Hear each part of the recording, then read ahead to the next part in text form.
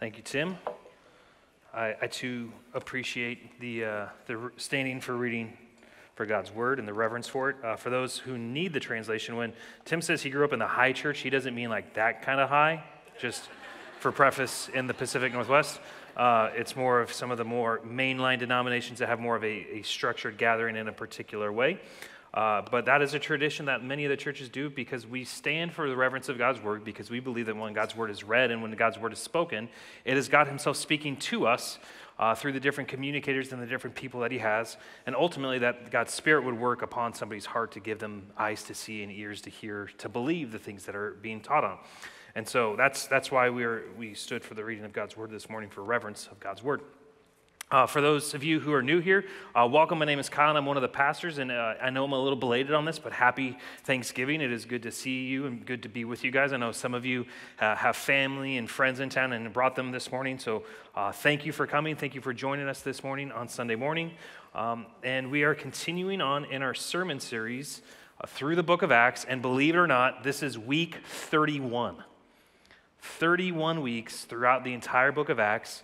So if this is your first week, you have a little homework with this week. The first 30 are all online.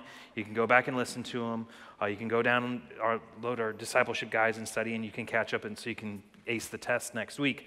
Just kidding, but if you did want to learn more about the book of Acts, everything is available online at summitview.net. But starting next week, the month of December, we're turning our attention towards the Advent season. And the Advent season is one of longing and expectation. And Advent simply means coming. In the Old Testament, the saints and the people of God would long for the coming of the Messiah, coming of the Savior, and they would look forward to the day in which that person would come. For us, fortunately, on this side of human history, we know that that person has come, and that person came as Jesus Christ, that Jesus Christ is that Messiah, that he is that Savior. So we don't necessarily look forward to his first coming, but we actually look forward to his return, in which he will heal the world, and he will bring hope, he will bring peace, he'll bring love, he'll bring joy into its uttermost fulfillment when he returns.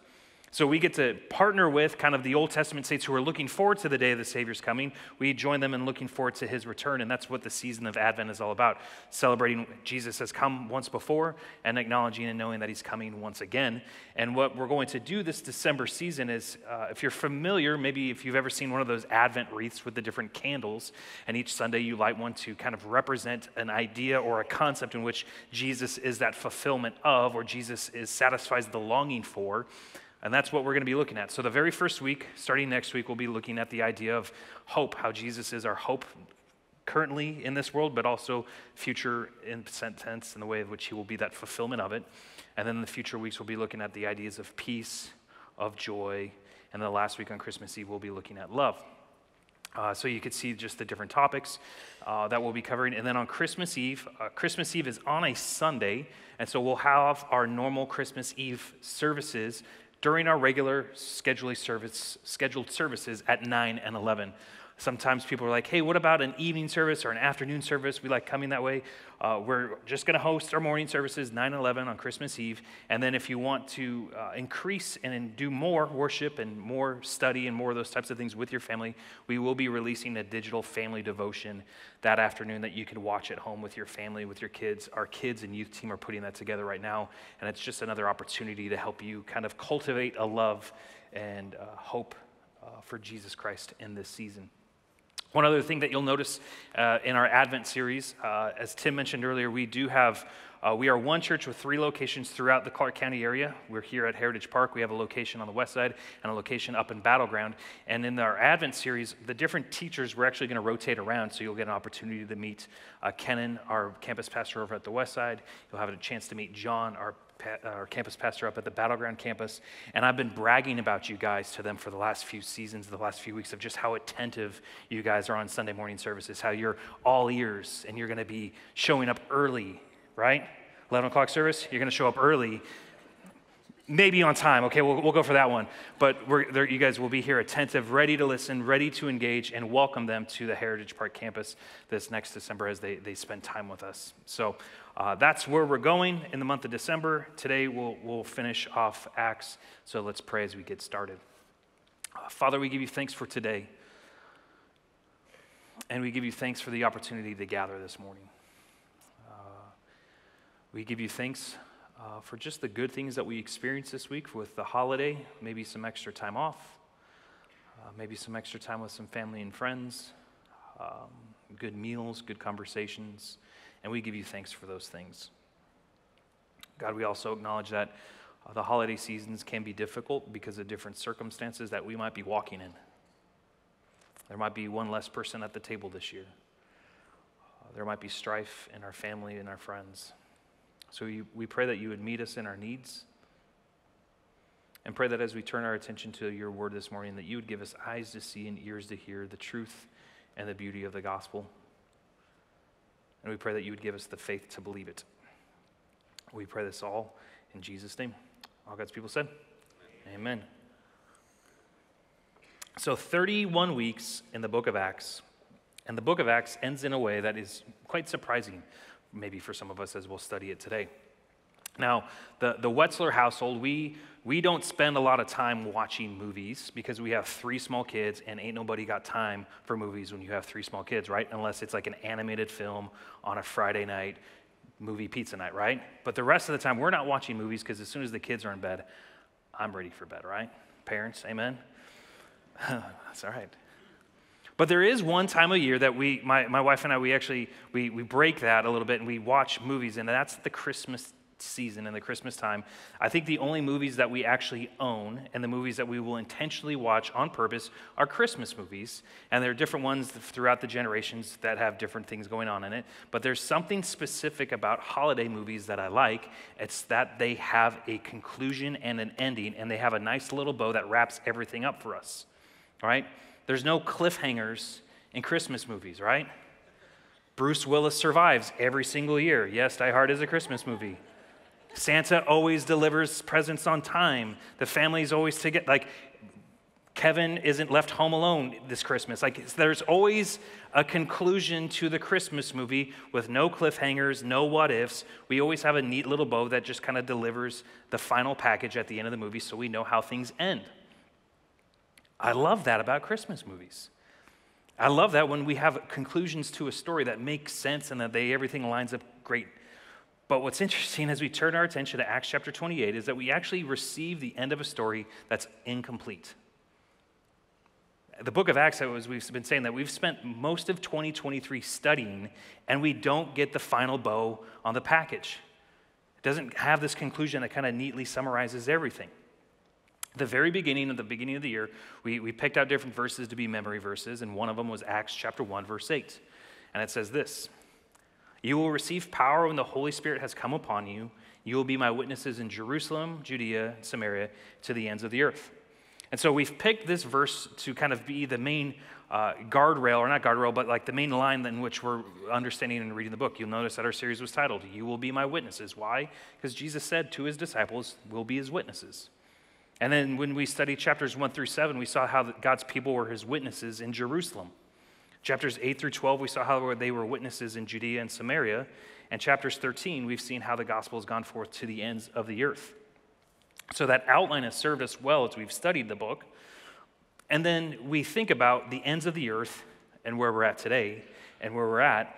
And the way that Luke concludes this letter, this story of the early church, he leaves it open-ended for a reason, to tell us that the story continues on. And that's the main idea, the main point that I have for us today, is that the story continues on. And it'll be up on the screen for you and how we'll break down our text this morning. So the main idea is that the story continues on. We'll see it continues on in Malta in verses 1 through 10. The story continues on as Paul and his companions go to Rome in chapter 28, verses 11 through 15. We see the story continues on while he's in Rome in chapters 28, verses 16 through 31. And then lastly, as we'll wind down today, we'll see that the story continues with you. That the story continues with you. So let's turn our attention to Acts chapter 28. Verse 1 says this: "After we were brought safely through, we learned that the island was called Malta. Now, if you were with us last week, you'll remember that Paul and his companions, 276 of them, were out sailing the glorious Adriatic Sea in hopes of making their way to Rome from Caesarea, from the Israel, Middle East area, heading over to Rome into Italy. And what happened last week was a huge storm which caused the ship to what? Shipwreck. So isn't it a little ironic that the very first way that Luke would describe what happens next is that they were brought safely through? I don't know if that's necessarily how I would describe what took place. But we actually see it's a promise fulfilled by God when he told Paul that everybody would make it through safely, that's exactly what happened. And the storm last week, we saw that they had to toss all their cargo over ship. They had to get rid of extra things on the ship that would make it navigating easier. We see at the end of the chapter that the ship was broken up. People had to swim ashore. They all made it through the storm, maybe not in the way that they anticipated or the way that they wanted, but God had brought them through, and Luke can write, as he says this in verse 1, that they were brought safely through the storm. And we see that they bring to this island of Malta. In verse 2, it says this: "The native people showed us unusual kindness, for they kindled a fire and welcomed us all, because it had begun to rain and it was cold." Now, as we've journeyed through the book of Acts, we've noticed that whenever Paul came to a new place, he would seek out a synagogue to go teach at. He would go seek out brothers of the faith to have interactions with and conversations with, to receive hospitality. But when they came to this island, they discovered that there was nobody there that would have been considered a brother of the faith. There was no synagogue for Paul to go preach in. So they had to give themselves at will to whoever they would encounter on the island.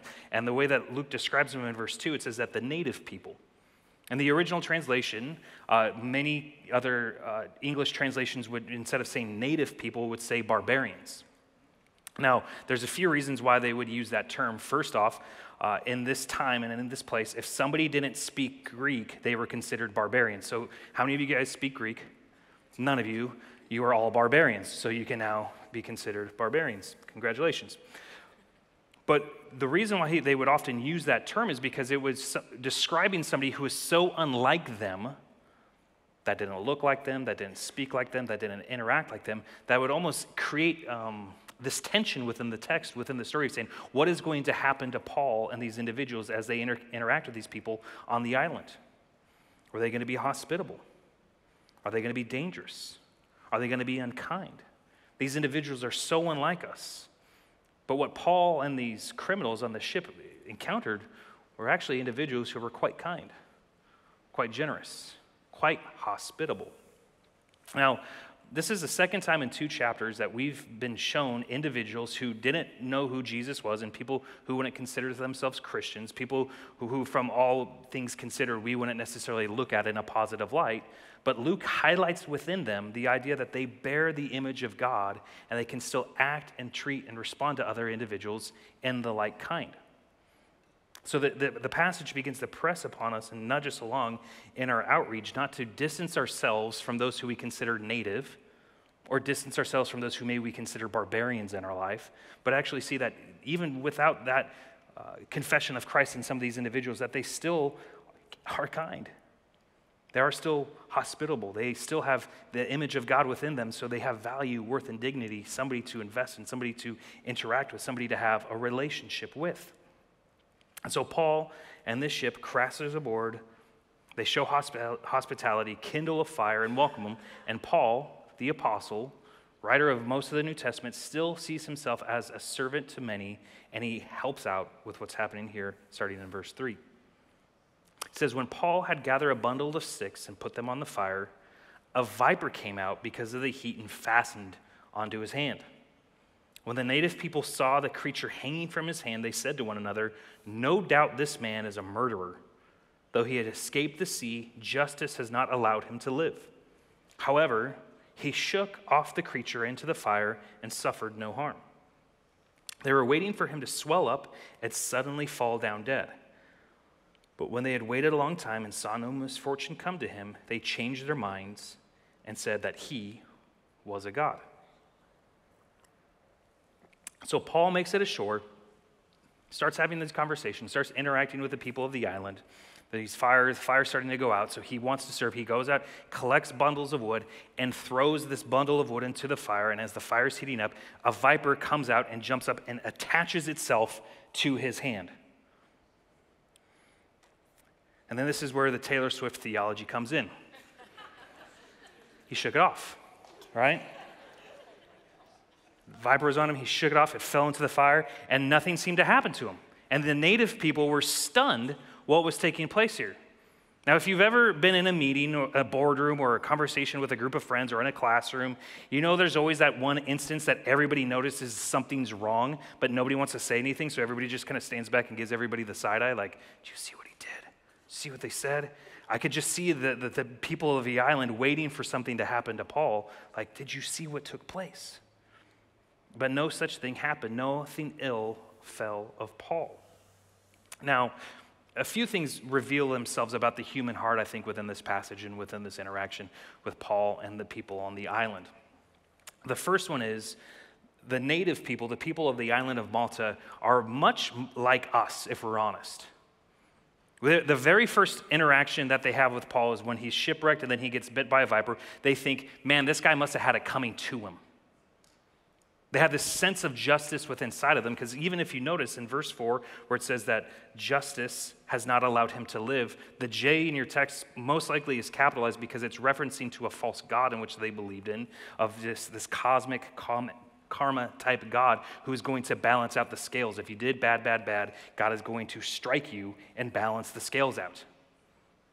Now, we as Christians would say that that's a silly thing to believe in, that's a foolish thing to believe in, but that's often how we approach our life, right? I've done so much bad, so this bad thing must have happened to me. Or that person's so bad, they have it coming to them. I can't wait to see them God strike them dead. There's something inside of all of us that longs for justice to be served upon somebody who deserves it. And notice that the Maltese people were actually correct in their assessment of the Apostle Paul, because look at what they accuse him of in verse 4. They say, no doubt this man is a murderer. And you know what? They're right. They're absolutely right.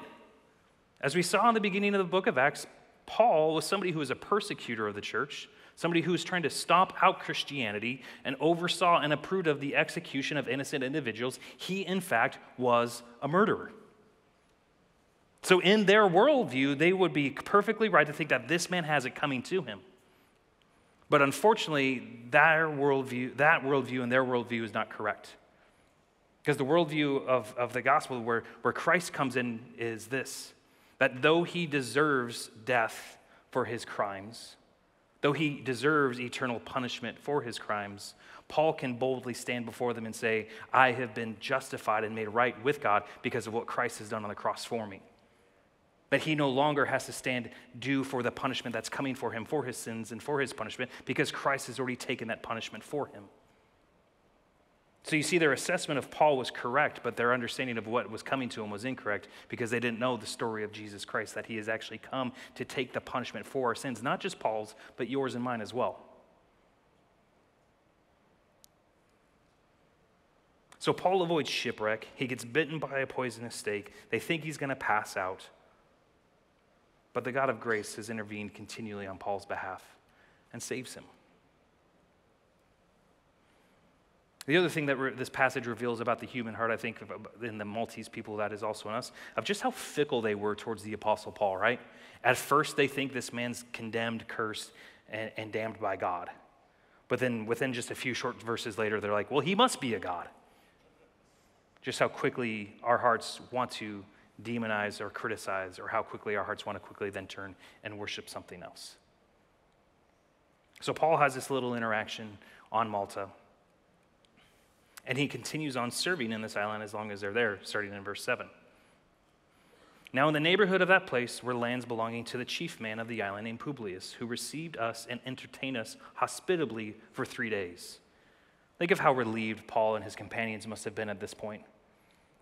They were just shipwrecked.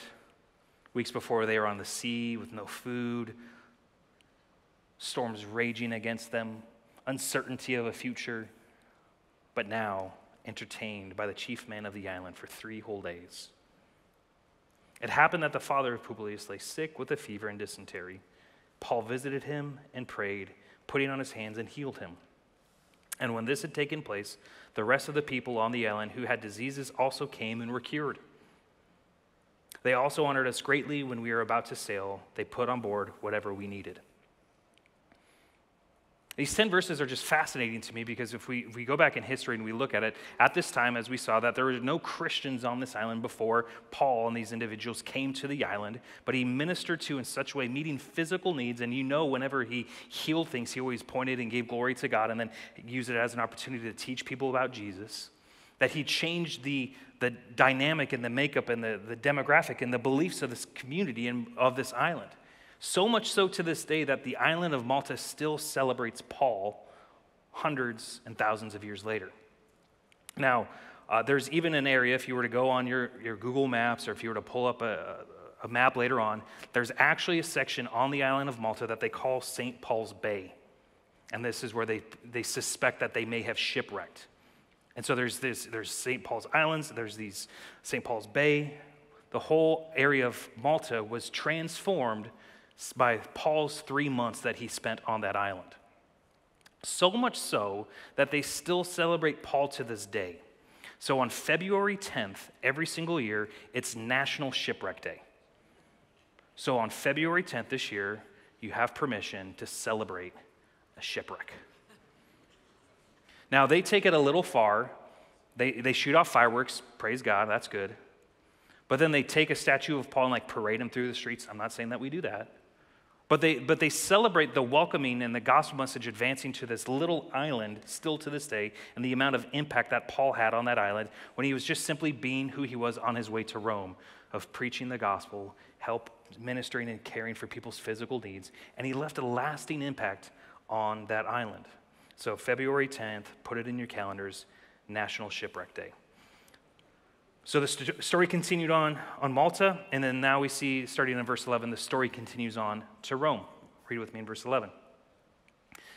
After 3 months, we set sail in a ship that had wintered in the island, a ship of Alexandria, with the twin gods as figurehead. Putting in at Syracuse, we stayed there for 3 days. And there we made the circuit and arrived at Rhegium. And after 1 day, a south wind sprang up, and on the second day, we came to Puteoli. There we found brothers and were invited to stay with them for 7 days, and so we came to Rome. And the brothers there, when they had heard about us, came as far as the Forum of Appius and 3 taverns to meet us. On seeing them, Paul thanked God and took courage. So up on the screen, you'll see a little map of what this journey looks like. So see on there is a little island of Malta where they put in at Syracuse, head up to Rhegium. The wind comes and pushes them up to Puteoli, which is now the Bay of Naples. And they get out there, they still had about a 140-mile walk north all the way up to Rome.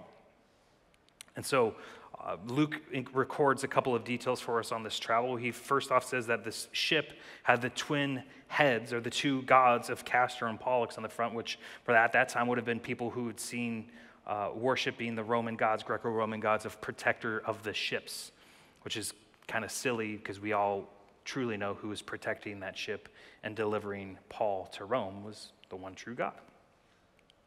And so Paul arrives in Puteoli, starts to walk up towards Rome, and it makes this comment that there's different brothers that receive them, as well as other brothers who run out to greet them. And it's really fascinating to me that there's those 2 things there. 1, brothers to receive them, and then 2, brothers running to greet them. For at this point, Paul had never made it to Rome. The book that we know of, the book of Romans, is a letter that Paul wrote to the church of Rome, but he wrote that about 3 years earlier. And so there's these individuals who are waiting to greet, ready to welcome, ready to show hospitality towards Paul if and when he ever made it to Rome. It took 3 years from that letter being penned for this thing to actually happen. Consider this. Those men who ran to him from 3 taverns or the Forum would have traveled about 30 miles to greet Paul. Some of you get into our parking lot and can't even look your neighbors in the eye and greet you guys with good morning. I'm not asking you to run 30 miles to greet one another in the morning, although that might be a good thing for our greeting team in the morning, right? They could run out and greet you in the parking lot. That's a good idea, right, greeters? They're shaking their head no. If you're a sprinter and a runner and you want to help greet, there's your new ministry opportunity right there. But they ran out to greet and welcome Paul. And what's crazy about this is not just the fact that they showed hospitality, that they loved one another, that they cared for one another, but it was actually an answer to Paul's prayer. Because if you were to even flip a page over in your Bible to Romans chapter 1, Paul writes this prayer talking about how he longs to see these brothers and sisters of the faith, to be encouraged by them and to encourage them. And this is what he says in Romans chapter 1, verse 9 through 12. For God is my witness, whom I serve with my spirit in the gospel of his Son, that without ceasing I mention you always in my prayers, asking that somehow by God's will I may now at last succeed in coming to you. For I long to see you, that I may impart to you some spiritual gift to strengthen you. That is, that we may be mutually encouraged by each other's faith, both yours and mine. So right here in Acts 28, we see an answer to Paul's prayer that he wrote out to God in Romans chapter 1. And I just think that's one of the most beautiful things, that those things can just be back to back, page to page.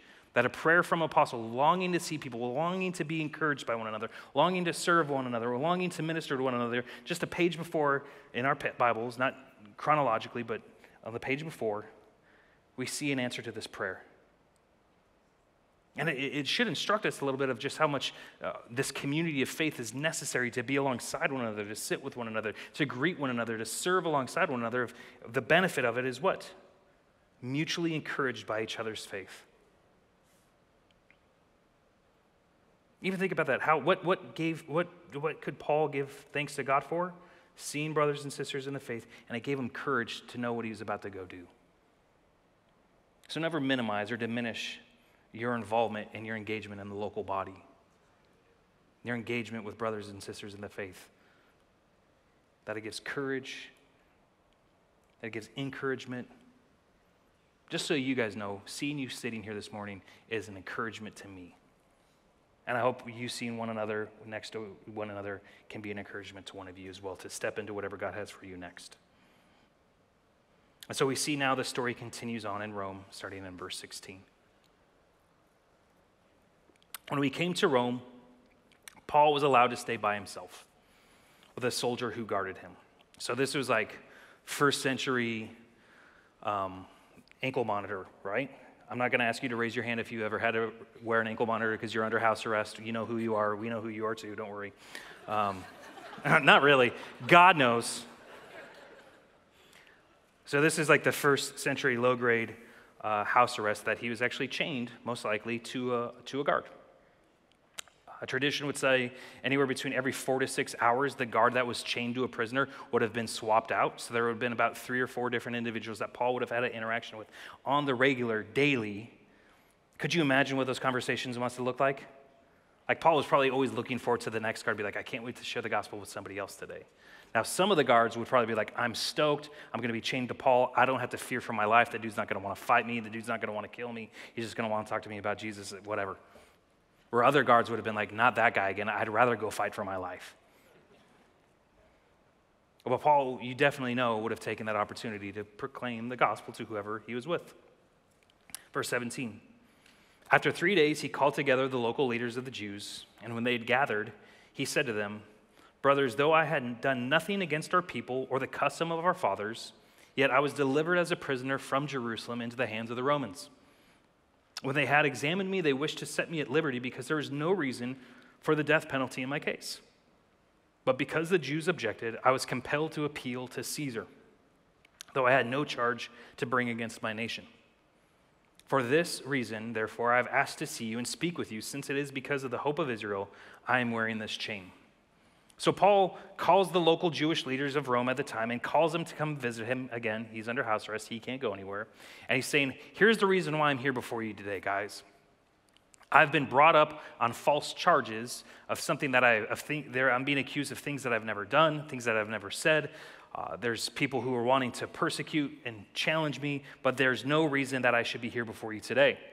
If you've been studying with us this fall, you know the different charges or the different trials that he had before Festus and before Felix and before Agrippa, and nobody knew exactly what to do with him because they could never find him to be guilty of anything other than preaching about Jesus Christ.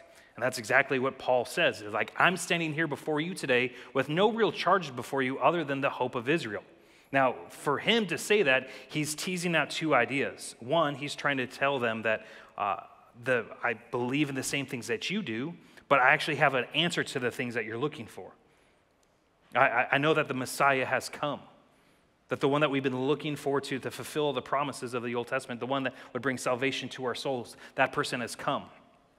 He'd also be saying, when the hope of Israel, of the resurrection, that the resurrection is real, that it's true, and that it has started because that Messiah who has come went into a grave but rose 3 days later, again defeating sin, Satan, and death. He gave his Spirit, and one day he will return. That's the reason why I'm in chains, is because I've been preaching and proclaiming the good news of Jesus Christ. That's why I have these chains before you. And see, this is their response, verse 21. And they said to him, we have received no letters from Judea about you, and none of the brothers coming here have reported or spoken any evil about you. So somehow Paul has made all his way to Rome from Caesarea, from the Middle East, from Israel area, to Rome in this time, with no report of what he's done or what he said back to Rome.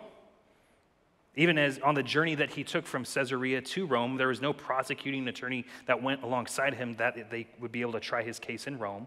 So they're saying, we haven't heard any of these things. We don't know exactly what it is that you're claiming and talking about. But they say in verse 22, we desire to hear from you what your views are, for with regard to the sect, we know that everywhere it is spoken against. So they're saying, okay, Paul, we haven't heard why you're in chains. We don't know why exactly you're here, but you do mention this thing that we have heard about. We would like to hear more about that from you. And I can only imagine that Paul has a grin on his face thinking, I've been waiting for this opportunity to do just that. And so listen what Paul says next, or what happens next, verse 23. When they appointed a day for him, they came to him at his lodging in great numbers. So it wasn't just originally the Jewish leaders that came, it was also a whole mass more of people came to hear what this man would have to say. Verse 23, from morning till evening he expounded to them, testifying to the kingdom of God, trying to convince them about Jesus, both from the law of Moses and from the prophets. A few things that we can learn from just this one passage. For once again, I have biblical proof and biblical evidence that long sermons are okay. Paul preached from morning until evening. I just keep you from like first breakfast to second breakfast. You guys will be okay. We're not going to go that long. But we do see it as biblical proof that the text is open and explained at length to help us understand, to help us grow, to help us hear from the Word of God. But then he also says that he tried to convince them from the law of Moses and the prophets. Meaning all of what we have in the Old Testament, Paul was systematically walking through and teaching to this group of individuals, trying to help them not just simply gain new information, but to experience transformation and experience growth spiritually and a change of position before God. Paul must have been talking about that Jesus was the Messiah, that there is a resurrection of the dead, that salvation has come and it is coming through Jesus Christ, that he is the way, he is the truth, he is the life. It comes through faith in Jesus' name. You know he would have been talking about turning and repenting from their sin, asking them to change their mind about God and who he is and what he's done and how to have right relationship with him. He would have told them about how to receive forgiveness of sins, that their sins were scarlet. Now they're going to be white as snow because of the work that Christ has done on the cross. You know that he would have opened their minds up to the idea of Genesis 3:15, where the first promise of the gospel comes when it says that this seed will come from Eve that will crush the serpent's head. That right there, he's saying, guys, that's Jesus Christ. He would have taken them to the story of Abraham in Genesis 12 and 15 of this old couple that was barren, and how God made this promise to this couple to say, through your seed, I will bless the world. Many nations will come from you. Your offspring will outnumber the stars in the sky. And this old man's thinking, what are you talking about? The seed that came from that old couple is a promise from Christ. Christ comes through that line. You know he would have opened up their minds and their understanding to the whole sacrificial system that we see within the Old Testament, like specifically about the Day of Atonement. If you think about it in Leviticus 16, how people would bring 2 goats to the temple, one to be sacrificed that the sins would be slaughtered, the goat would be slaughtered for the sins of the people, and the other goat would be taken out into the hills and be set free because that goat would take the sins away. Paul would have been saying like Jesus Christ is the true fulfillment of the atonement. that he is the one that is coming and doing both those things. His blood was shed for the forgiveness of your sins, but he also removes your sins and takes them away from you as far as the east is from the west. You know, Paul would have spent time talking about in Joel chapter 2 how one day the Spirit would come and fall upon men and women and allow them to prophesy and use their gifts and evangelize and tell the world. He would have said that day has come. The Spirit has descended because Christ has come already. You know, he would have taken time to open up the words of the prophet Isaiah where he talked about how there was a virgin to come with a child. The one that we celebrate at Christmas time, that child has been born. That child has been given unto us. He would have spent great time at length explaining how Jesus Christ is the one that they've been looking for. How Jesus Christ is the only one who has come to set them free from their sin. He would have talked about how Moses led his people out of Egypt and out of slavery. He would have said Jesus leads us out of bondage and slavery to our sin. Far greater of a taskmaster than Pharaoh ever could be. And look at what it says in there, verse 23. It says that he talked to them from the law and prophets and trying to do what? Trying to convince them. He wasn't just simply trying to introduce new ideas to them. He wasn't just trying to simply entertain them for a little bit of time. He was trying to convince them to go from point of disbelief to belief in Christ. And you know what? That's exactly what we do here. That's exactly why we gather on Sunday morning. That's exactly why we come together and open up the scriptures, that whoever's up here, whoever has the scriptures open, that we would try to convince you about Jesus Christ. Now, I know for some people that can be off-putting, that we feel like we have an agenda or something that we're trying to do, but that's exactly the charge that God has given us to do. To convince you that Christ is real, that life with him is satisfying and fulfilling, that turning to other things and other gods and other people will only leave you dissatisfied and heartbroken. The reason why we gather week in and week out is try to convince you that Christ is enough.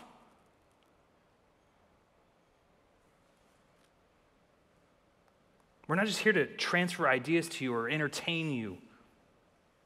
Paul was serious about having these individuals knowing and loving Jesus, and we too at Summit View Church, me, myself, am passionate about knowing that you would know and love Jesus Christ.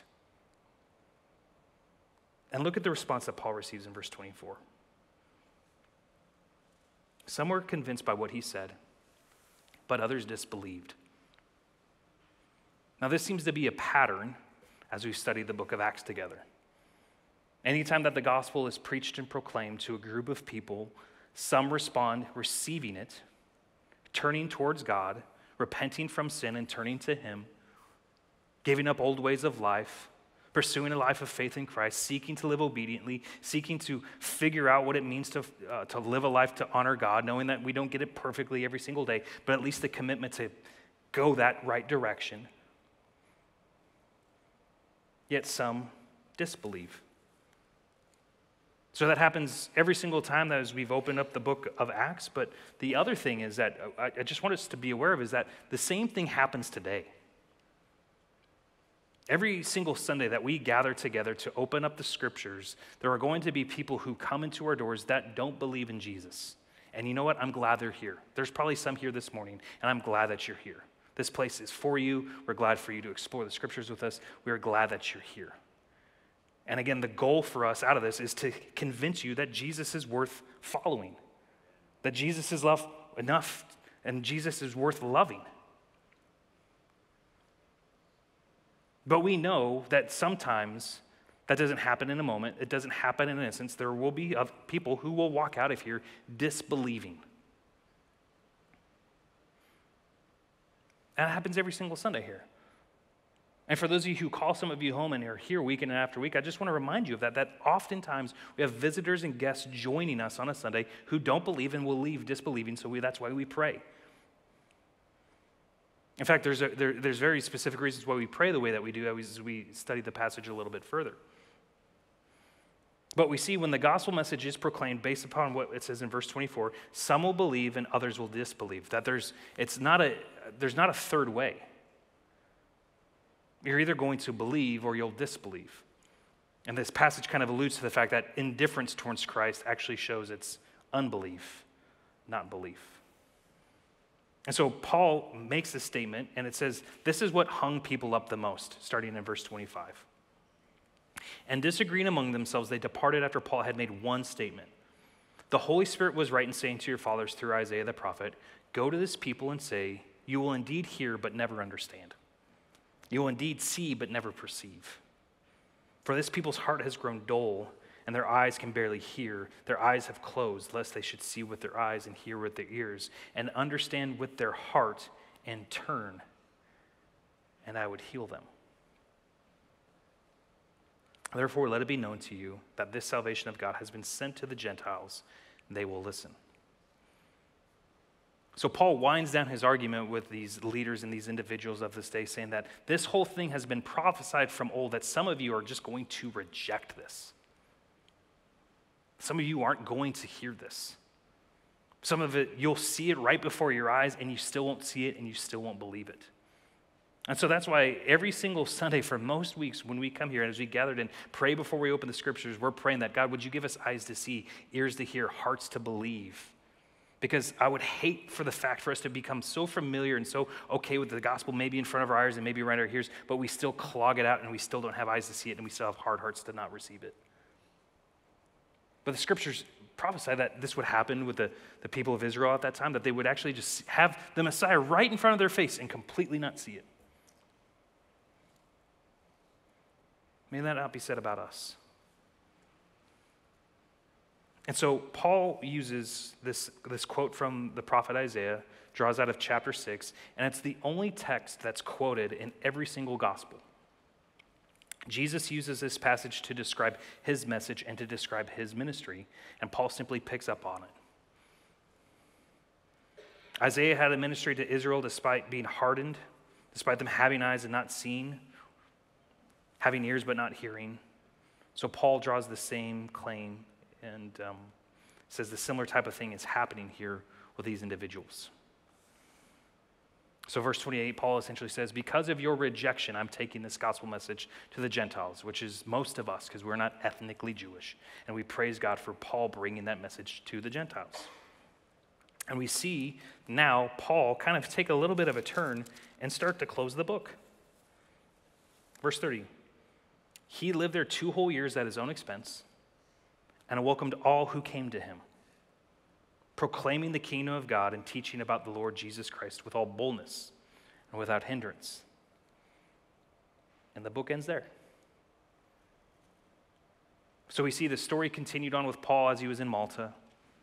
The story continued on as he made his way to Rome. We saw the story continue on as he was in Rome. And the book of Acts ends with this idea that the story continues on with you. You see, Paul, during these 2 years in prison, would have written the book of Ephesians, Philippians, and Colossians. But we're not told what happens next for him, right? Feels a little anticlimactic, like, Kyle, you've been building up week 31 for weeks, and this is how the book ends? We spent all this time to study of how Paul gets to Rome, how Paul has to stand before Caesar, and we never get to see how that plays out. All we simply know is that the word of God has made it to Rome and people are beginning to believe. Yes. Tradition would tell us that Paul would be released in a couple years. He would preach a bit more.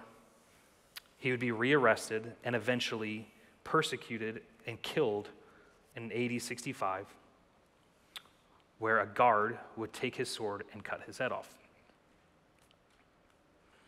But even without that in the scripture, how this book ends should give us great courage and confidence to go forward. For one, once again, we're reminded that men and women of God may be chained, but the gospel cannot be contained. Because notice how it says that in verse 30 and 31. He lived there for 2 more years. He was in chains. He was proclaiming the kingdom of God and teaching the Lord Jesus with all boldness and without hindrance. Paul couldn't go anywhere, but the gospel and the word of God still continue to go forth, right? That people may bind preachers and teachers, but the gospel cannot be chained and contained because the story continues on with you. As we study the book of Acts, we've seen that the word of God has successfully made it from Jerusalem to Judea and to Samaria, and now it's beginning to touch the ends of the world. Which started off as a small movement in Judea has now moved it to a distant province to now a worldwide religion. This open ending to the book of Acts means it's an open ending into our ministry of the church. Things just didn't stop there. The gospel went forth from Rome and covered all throughout Italy, and then it made its way into Europe. Eventually, it made its way to North America, and somehow, by God's grace, it made it to a little corner of the Pacific Northwest, Vancouver, Washington, where we gather this morning. The story continues on. And so what I want to do is, as we close, is pray for us. And this would be a prayer of commissioning, that we would see that the story of commissioning goes on with you and I today, that we get to carry on in this legacy and this history of what God had begun a work doing all the way back in Acts chapter 1, still to us today. Because if you've been with us this entire year as we've been studying this book, we know that the same gospel that's preached in Acts chapter 2 is the same one that was preached in Acts chapter 28, and it's the same one that we preached here this morning. We know the same results that happened at the beginning of Acts, where some accepting it happened there in Acts 28. It happens here today still. The act of some rejecting it back then still happens then and happens today still. We know we studied the book of Acts in chapter 1 that Christ was at work building his church. He was doing it in Acts chapter 28, and he continues to do that work today through you and I. So as we close, let me pray for us that God would continue to do this work in our lives and in our church, that we too would experience the story continuing on in some of you, church. Let me pray for us.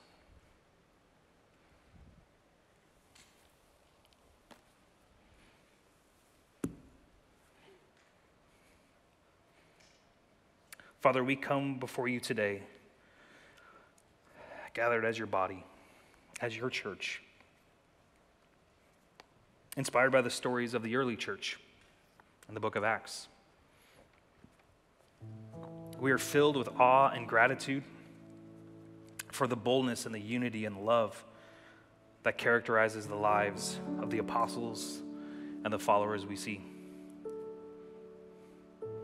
We pray that you would ignite within us the same spirit of power, love, and self-discipline that the early church exhibited. May we be filled with the Holy Spirit just as the disciples were on the day of Pentecost, and may we speak with boldness and clarity about the gospel of Jesus Christ. We pray for unity amongst us, just as the early church was united in their devotion to you and one another. May we set aside our differences and embrace our common calling as your children. May we love one another as you love us, with compassion, forgiveness, and understanding. We pray for a heart of service, just as the early church was known for their care for the needy. May we be moved to compassion to reach out to those in need, both within our congregation and in our community. We pray for the same spirit of generosity that characterized the early believers. May we be a community that cares for one another, sharing our resources and talents to meet the needs of those around us. We lift up our leaders just as the early church did. Would you grant them wisdom and discernment, the strength to lead with humility and grace? May they be guided by your Spirit in every decision they make. We pray for perseverance in the face of adversity, just as the early church faced persecution and hardship for their faith. May we stand firm in our beliefs, even when faced with opposition.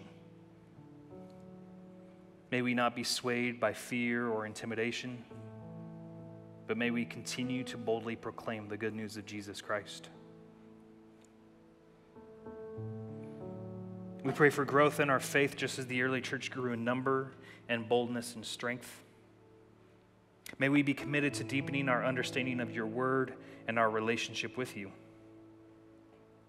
May we be open to the guidance of the Holy Spirit and to the teaching of your word.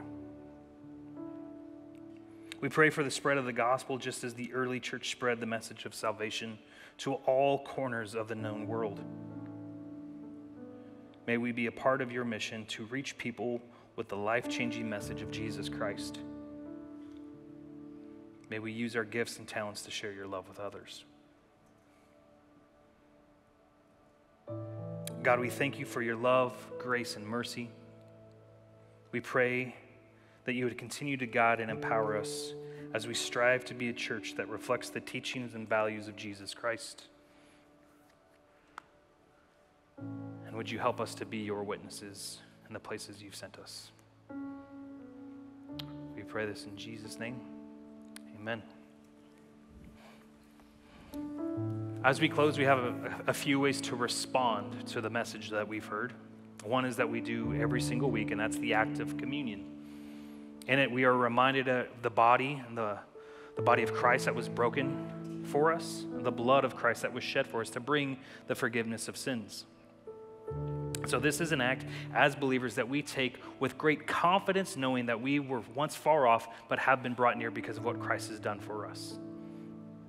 That much of the accusations that the world could throw against us may in fact be true, but because of what Christ has done on the cross for us, we no longer have to face the punishment for.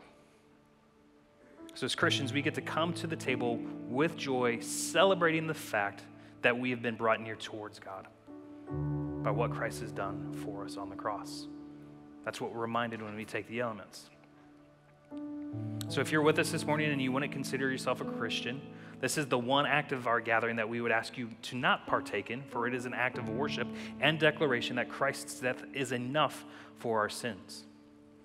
There will be a prompting up on the screen for you to read over and consider your faith, but maybe today you're at that point of maybe wanting to come to faith, confess Christ. And there's a few ways that you could respond to that. You could come to the table and talk with one of the leaders that is there. They would love to explain to you what it is. Or we also have people in the corners that would love to pray with you and speak with you if you're wondering what it means and what it looks like to come to Christ. So that is the way that we get to respond today. We come to the table as recipients, and then we leave the tables as witnesses for what Christ has done for us. And after that, we will stand and worship and declare just how good our God is. So when you're ready, you may make your way to the table.